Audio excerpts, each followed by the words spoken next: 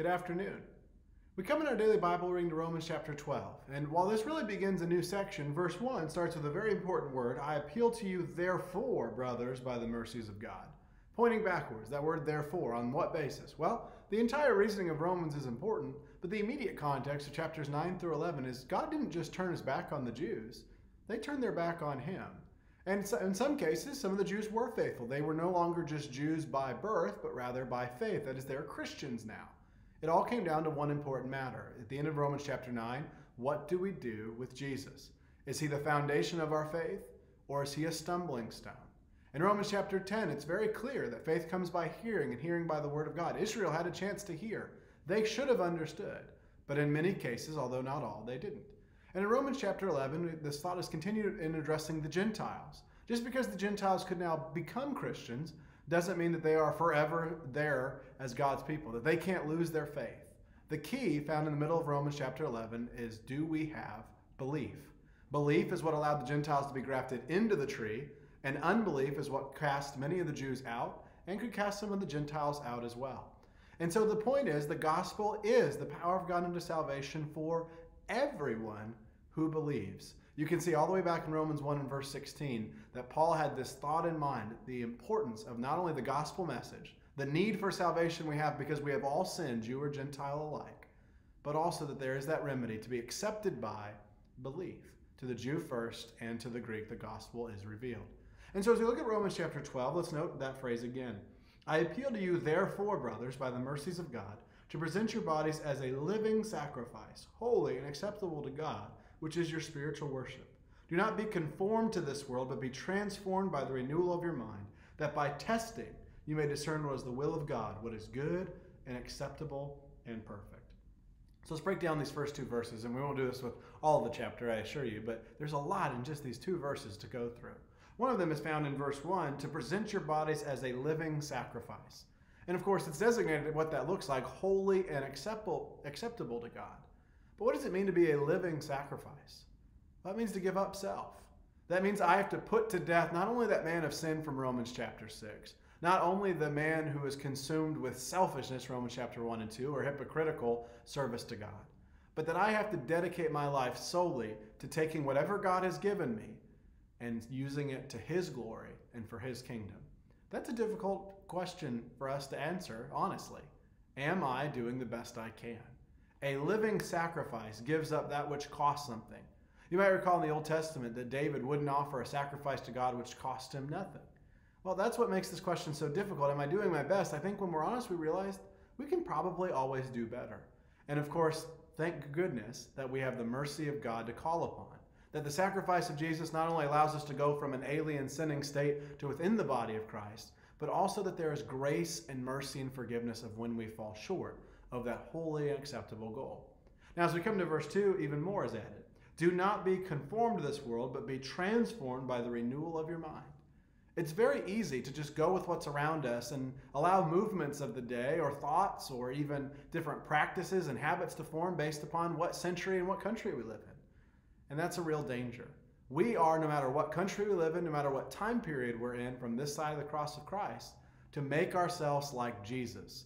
It doesn't matter if we live in America, if we live in China, if we live in Taiwan, Japan, Italy, Spain, or if we lived in the 1700s. None of those change the fact that we are to be conformed to the image of his Son, not the world. So how do we do that? Well, we have to be transformed. There is this transformation that has to be undergone. And when you look at the end, how do we understand what is right and wrong? Well, by testing, you may discern what is the will of God, what is good and acceptable and perfect. We have to critically think. In fact, we have to use a word that's very unpopular in this current culture, which is we have to make judgments. Now, that does not mean that I get to send people to heaven or hell, or that I should walk around and give my opinion on that matter. That's God's place. But to discern is to look at a situation, to analyze right and wrong, and choose the path of wisdom. And what are we looking for in that testing? What is good and acceptable and perfect. We are called to make all sorts of judgments as Christians. And one hallmark of this world is to say, let's not judge. In fact, I think if there's one verse in the Bible everyone knows, it's that Jesus somewhere said in some context, don't judge. Don't be people who judge others. Well, in some sense, that's true, of course. But in other senses, we're called to make judgments all the time. That would be an example, by the way, of why we need to be transformed by the renewal of our minds and not conform to this world. There's all kinds of problems. And by the way, in this world, there are problems because of sin. Sin causes all kinds of issues that man comes up with different solutions for. But God has made it clear to us that if we are to be conformed to the image of his Son, there's only one solution for all of this life's problems, and it's Jesus the Christ. It is the gospel, this power of God unto salvation for everyone who believes. And so what does this look like in our life? Well, verse 3, for by the grace given to me, I say to everyone among you, not to think of himself more highly than he ought to think, but to think with sober judgment, each according to the measure of faith that God has assigned. For as in one body we have many members, and the members do not all have the same function, so we, though many, are one body in Christ, and individually members of one of another. Having gifts that differ according to the grace given to us, let us use them. If prophecy, in proportion to our faith. If service, in our serving. The one who teaches in his teaching. The one who exhorts in his exhortation. The one who contributes in generosity. The one who leads with zeal. The one who does acts of mercy with cheerfulness. As you look at verse 3, what does this living sacrifice look like? Well, in verse 3, don't think of yourself more highly than you ought to. We have to be sober-minded about what we can do. Now, often when we hear the need to not be prideful, we rightly think of humility. But humility is not thinking less of yourself. It's thinking of yourself less, as C.S. Lewis might put it. As you look at verse 3 and 4, really that is an important concept, because to be sober-minded means to realize I have all kinds of flaws, and that certainly only God is perfect, and I need his grace and mercy to be perfected every day. But also, I have to realize something has happened, each according to the measure of faith that God has assigned. Well, why is this so important? Well, God has given us all kinds of abilities and talents. I think here in Romans chapter 12, you see a mixture of spiritual gifts and non-spiritual gifts. As you look at verse 6, for example, some have been given prophecy, some service and some teaching, and some exhorting and some contributing and some leading with zeal and others doing acts of mercy. Some of those are things that we absolutely have and should be practicing in the New Testament church today. Well, why is that so important? Well, there's two critical aspects of this. One of them is found in verse 4 and 5. For as in one body we have many members, and the members do not all have the same function. It's important for me to be honest about what I can do, about what God has allowed me to do, not out of arrogance, but because God has blessed us with this ability, and there's an expectation. Do you remember that transformation we have to undergo from verse 1 and 2, how to be a living sacrifice? I have to be honest, sober-minded about what God has allowed me to do, and make sure I'm using it for his glory, to help others in the congregation who worship with me, and Christians and non-Christians even around the world. God has given you some gifts. What are they? It's not arrogance to sit down and make a list and see what God has blessed you with. The key is, do I realize that God is behind them, or do I think it's all about me, myself, and I? And so as we make a list, I would encourage you to do that today, maybe with your family or a loved one. Challenge yourselves to say, what are you good at? What is a strength of mine, and how can you use that in the work of the Lord today and this week to bring greater glory to him?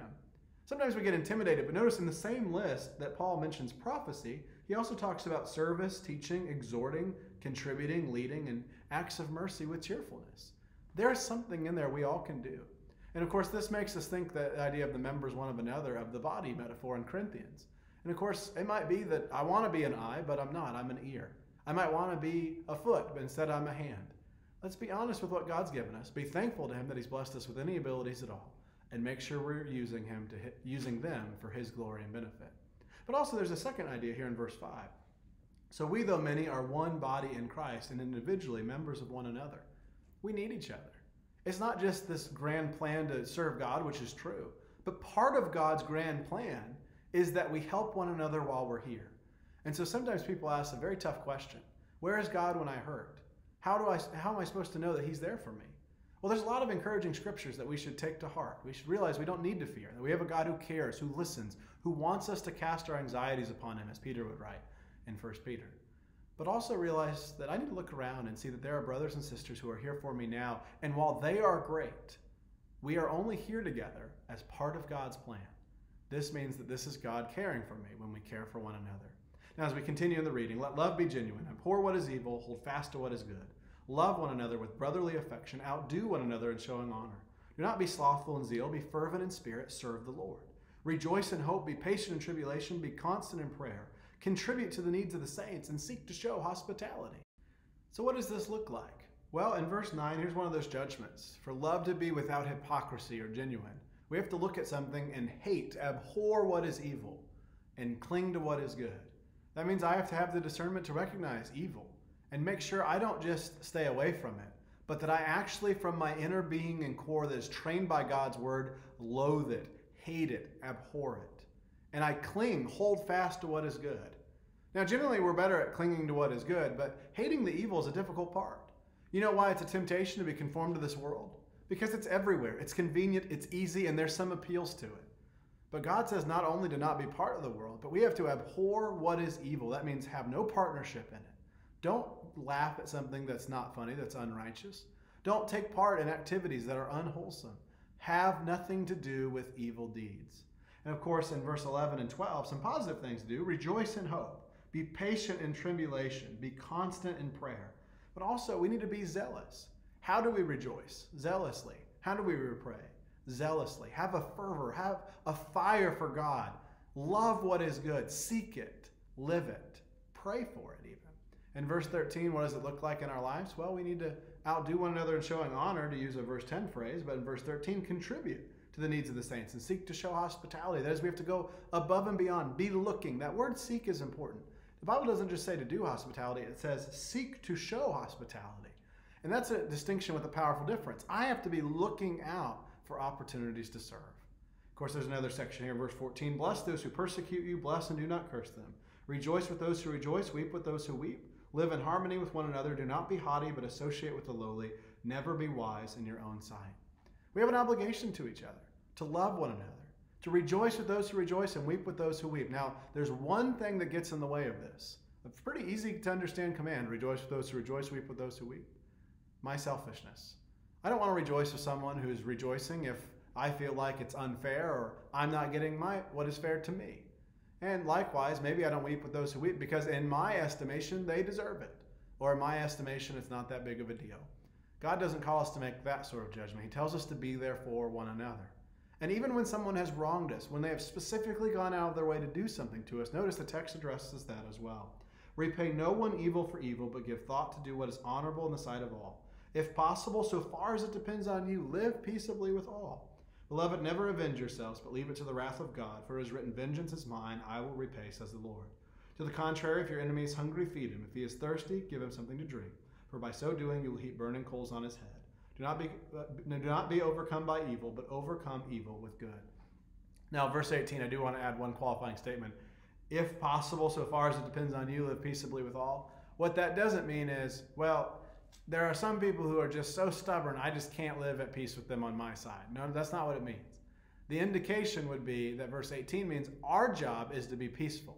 Will everyone accept that? No, of course not. They didn't accept that in the Old Testament. They didn't accept that from Jesus himself, or even his apostles, certainly even the writer here, Paul. So they're not going to do that with me. But my job is to do the right thing no matter what. Repay no one evil for evil. Trust that God sees it and he can handle it. But also verse 21, do not overcome by evil. Overcome evil with good. That's so important. In a world, going back to verse 1 and 2, that wants us to conform us to its image, to make us focused on the here and now rather than God above, and be transformed by the renewal of our mind and be imprinted in the shape of Jesus. The world wants to overcome us with evil. But there is a solution for that. It's to trust in God and to overcome evil with good. Hope you'll join us tomorrow as we study Romans chapter 13.